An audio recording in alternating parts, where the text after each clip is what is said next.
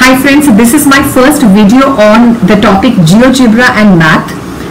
We are going to prepare a simulation related to the properties of triangles where we will see what is the meaning of orthocentre, centroid, incenter and circumcenter, and how are these points related, where are these points in location according to the type of triangle like acute triangle, right triangle and obtuse triangle. So let us begin with this. So for working on GeoGebra, we have to first download it and sign in, and this is how after signing in it appears. This is my profile, and once we are here, click on the right side this waffle and select GeoGebra Classic. We will work on GeoGebra Classic because it works on every platform, and this is how the user interface looks like for GeoGebra application tool. Here the right side, this one is called the geometry part, and the left side the white space where you see plus symbol and input, this is called the algebra part.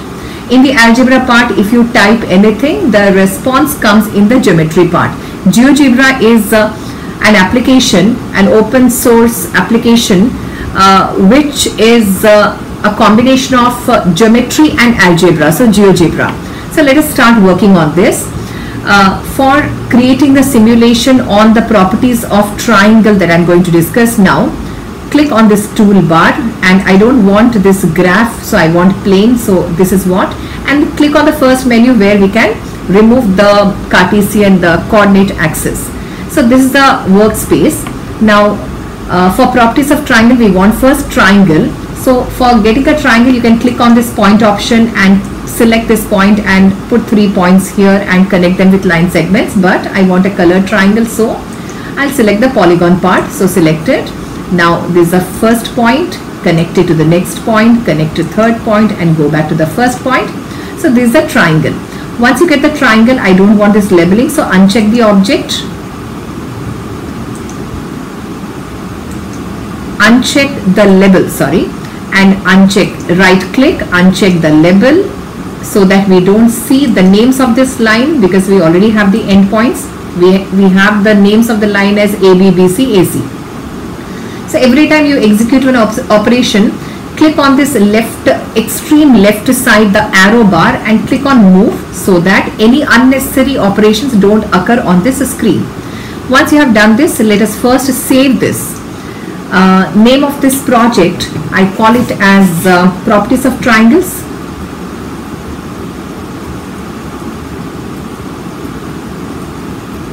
So properties of triangles, and we are waiting for, yeah, it is saved successfully. So once it is done, first let us see how to locate orthocenter. What is orthocenter? Orthocenter is the point of concurrence of the three perpendiculars from a vertex to the opposite side. So we want perpendicular, so the fourth icon, select perpendicular line. For that, select point A from where you are going to drop a perpendicular on the opposite side, so select BC. So this is the first perpendicular line. Then it is still in selection, so B, and click on AC, the second perpendicular line. Click on C and AB, this will be the third perpendicular line. So we got all of them. Now just move the triangle a bit just to show that the point of concurrence is at a particular point. So the point of concurrence of these three perpendiculars from vertex to the opposite side is called orthocenter. So first let's label it and right click, go to setting and name. Its name is orthocenter. Click on use a text as option, and we'll do some color coding for this. I'll select red color for this. So orthocenter is this, which is an interior point for an acute triangle. Now let's locate centroid. What is centroid? Centroid is the point of concurrence of all the medians. And what is median? Median is a line joining vertex to the midpoint of opposite side. For that purpose, first we have to find where is the midpoint. So we have selected the midpoint option. Click on A, click on B, and E is automatically located as the midpoint. Similarly, click on B, click on C, and then we will get the midpoint. F is the midpoint. click on C and click on A, and then we have midpoint G. So median is the line, but I am selecting line segment so that we don't have a assembly of many lines. So click on first B and then G. You have the first median. Go to setting by clicking on right and do the color coding for this so that we don't confuse with many lines on the slide. Okay, I just move the triangle a bit so that F doesn't coincide with the line, the perpendicular line. Now the line segment selection, click on A, click on F. This is the next median, and we'll do the color coding very quickly. So go to the color coding and the recent selection. Done. Now still the line segment option is on, so click on C and click on E and right click on EC and go to setting, go to color and the recent selection. So you can clearly see that the three green lines, which are actually medians, are concurrent. There is a common point. Concurrent means once we have a triangle and any two medians you draw, definitely two lines intersect, but the third line passes beside. It doesn't happen. All the three medians passed through the same point, so they are concurrent. The point of concurrence of all these medians is called centroid. So first we will do some leveling. So H and go to setting by clicking on right, and in the caption this point is called centroid. So select on use a text, we did it, and the color coding, go for the recent selection. So that is the centroid. And now let us see what is circumcenter. Circumcenter is the point of concurrence of the perpendicular bisectors of the three sides of a triangle. So let's construct the perpendicular bisector. So here the perpendicular bisector selection. So for perpendicular bisector you have to only click on the three sides. So click on AB, you got the first perpendicular bisector. So this line is perpendicular to AB as well as it bisects AB. So it has to pass through the midpoint of AB, and clearly see it has passed through point E. And I will do the color coding for the line so that we don't confuse on this. So I'll take a particular color which I have not taken till now. So something in blue, a bit dark, or this blue is good. And then the perpendicular bisector is still in selection, so clicked on BC and the color coding so that we avoid confusion among the many lines, and click on the recent color option, and this time again click on AC and AC's perpendicular bisector is there. Select the line, right click, go to setting, the color, and go for the recent selection. So now you can clearly see that. Okay, first let us save it. Every time you do a certain number of executions of commands, keep saving it so that we don't have any malfunctioning of the simulation that is being created. Now I just hold one of the vertices of the triangle and just try to move around, and I clearly see that the 3 points, the 3 blue lines point of intersection I clearly see at this location. So let us name it point on object. Select the point and we will name it by going to the settings, and name of this line, point of concurrence of all the perpendicular bisectors, is called Circumcenter, and check the use caption box and go to the color coding and select the recent selection. So we have located Orthocentre, Centroid and Circumcenter, and before checking about the properties, where they lie, what happens to them with the types of triangles, let us do the last property of the triangle that we wanted to learn, that is incenter. Incenter is the point of concurrence of the angle bisectors of the 3 angles of the triangle. So angle bisector we want to construct. So select the angle bisector. Once it is selected, click on any two adjacent lines that hold a vertex. So that is the angle bisector, and we should not confuse on this. So first I'll do the color coding of the line, the angle bisector, the color coding. So go to color and select an unused color till now. Okay, the dark purple, and this tangential line, just tangential line, hide it by unchecking show object. The angle bisector is still in selection, so click on the adjacent line beside B, and color coding, instant color coding, so that we don't confuse among many lines, and the recent selection, and hide the tangential line, and still it is in selection, so the two adjacent lines holding C vertex, so this, and the instant color coding,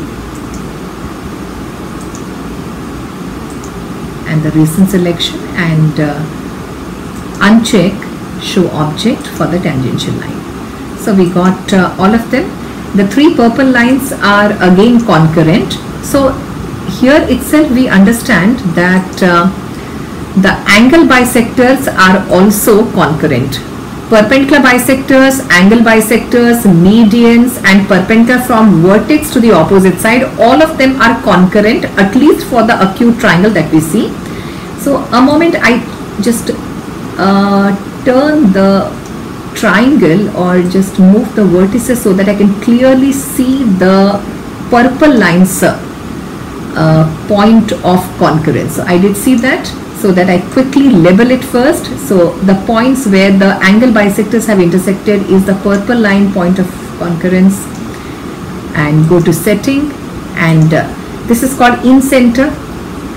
Incenter, by definition, point of concurrence of all the angle bisectors of a triangle is called incenter. Check the use text option, and the color coding, the recent color selection. So this is what we have done. So again, save it. Okay, now we have located 4 points. I just bring C very closer. Now you can clearly see that the points orthocenter, red one, the purple one incenter, green one centroid, and the light blue circumcenter, all of them are interior points to an acute triangle.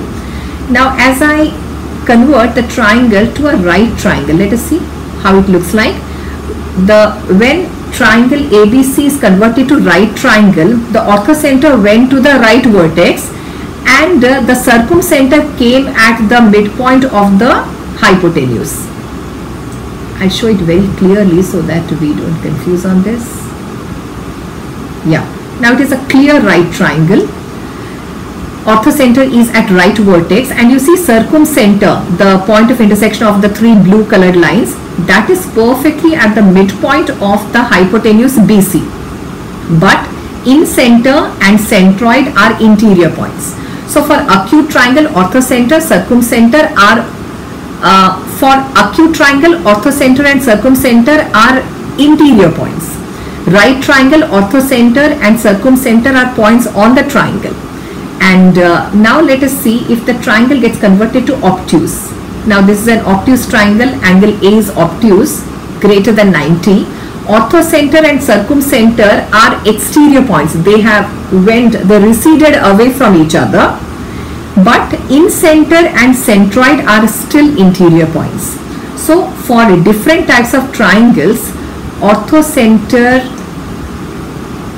incenter, centroid and circumcenter, their locations change with respect to the type of triangle. Now clearly see, acute triangle, all of them inside, right triangle, orthocenter, circumcenter on the circle, on the triangle, orthocenter at the right vertex, circumcenter at the midpoint of the hypotenuse. And for obtuse triangle, orthocenter, circumcenter are exterior points, and they move away from each other. But under every type of triangle, incenter and centroid are interior points. Now let us study one more property of triangle, that are these 4 points collinear. For that, I select the line option and I selected orthocenter, and then I have not selected, I just went close to incenter, but I see centroid and circumcenter are aside, means orthocenter and incenter, when I take the line through them, we don't get 4 points, all these 4 points as collinear. So from orthocenter I take the line through centroid and then circumcenter, and I see that this line is a common line through which orthocenter, centroid, circumcenter pass by. So these 3 points are collinear. So I do color coding for this line so that we don't confuse which line I'm talking about. So first, color coding. Let's take a line. Let's take a color.